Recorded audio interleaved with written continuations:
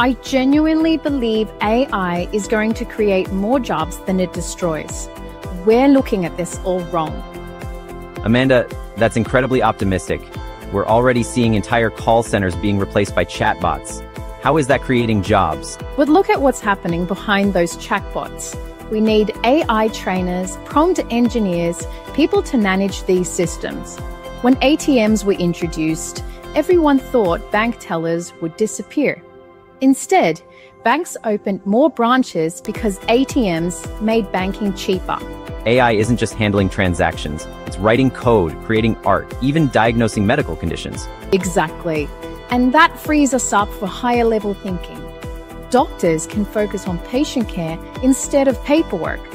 Teachers can actually teach instead of marking endless assignments. But what about the graphic designer whose job gets automated away? Not everyone can just leap into these new roles. Which is why reskilling is crucial. Companies and governments need to invest in training programs. Agree on that. We need safety nets and transition support. So here's what we've learned. AI will reshape work, not necessarily eliminate it.